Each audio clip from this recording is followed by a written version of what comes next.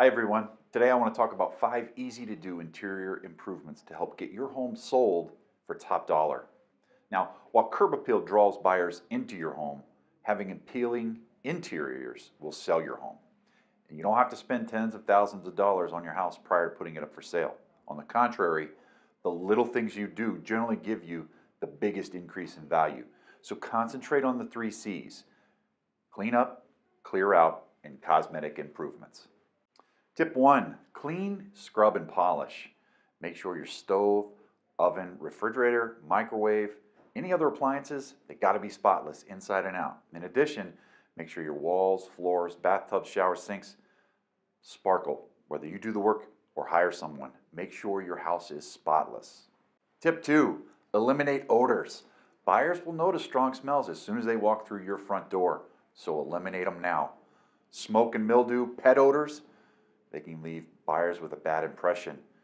Think about cleaning drapes and carpets to help get rid of some of those odors. Remove ashes from the fireplace. Use air fresheners or candles to keep your home odor-free. Tip 3, fix faucets and leaky toilets.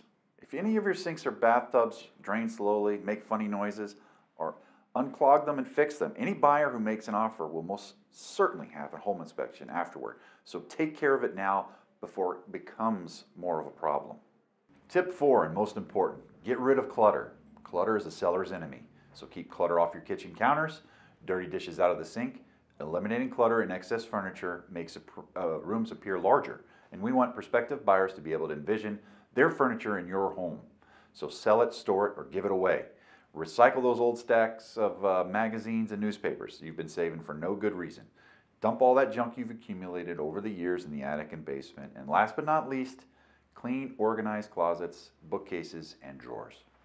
Tip 5, make cosmetic improvements. Painting isn't expensive, especially if you do it yourself.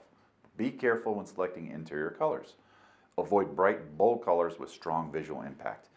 You may love the effect, but remember, you're not the buyer. So stick to conventional whites, pastels, and neutral colors that won't clash with most buyers' taste. And remember, before you paint, be sure to patch any nail holes, cracks, or dings in walls. I hope these tips have been helpful. And remember, contact me anytime for all your real estate needs or community information.